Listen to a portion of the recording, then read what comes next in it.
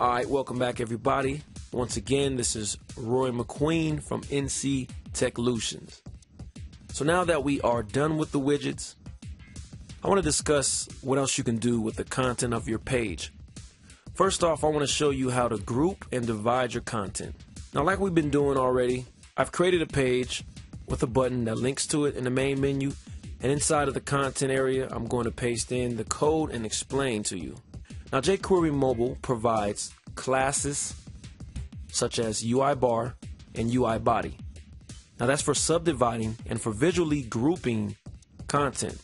As you see here in the H3 header element, I added the class UI bar.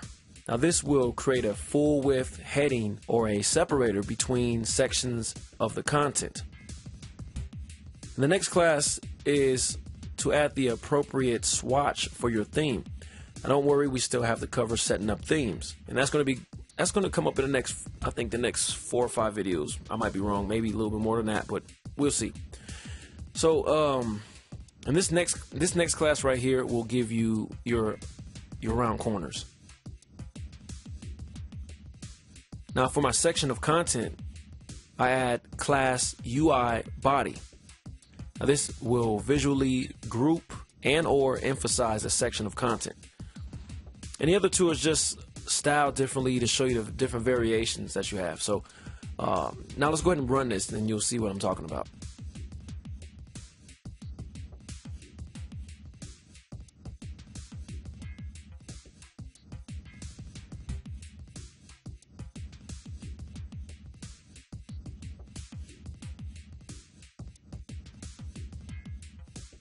Okay, next we'll take a look at the grid.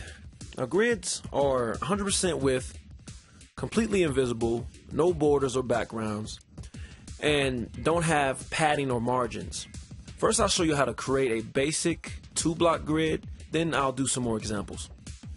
Inside of our content, start with a container with a class of UI grid A, and add 2 child containers inside it, classed with UI block A for the first column and UI block B for the second.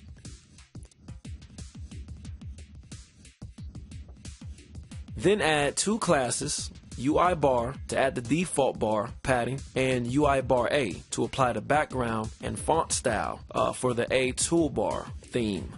And also, I gave it a height of 60 pixels just for demonstration purposes. We run that, take a look at that.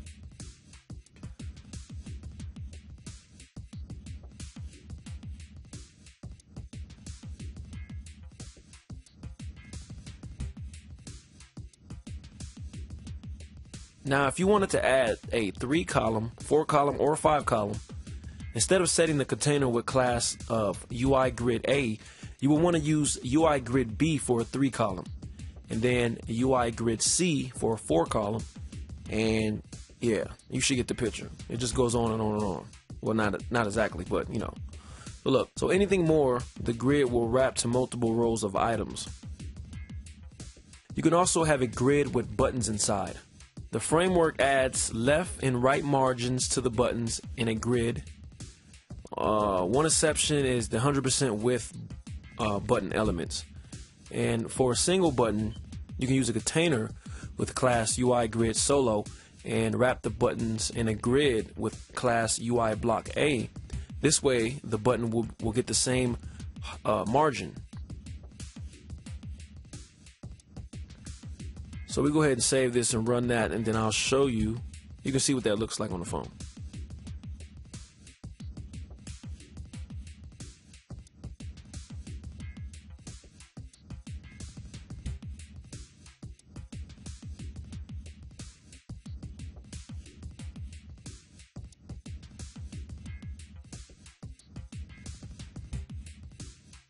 So this is it for this video. So in the next one, I'll show you some preset icons that jQuery Mobile comes with that you can use in your application. So check me out then, or I'll check you out then.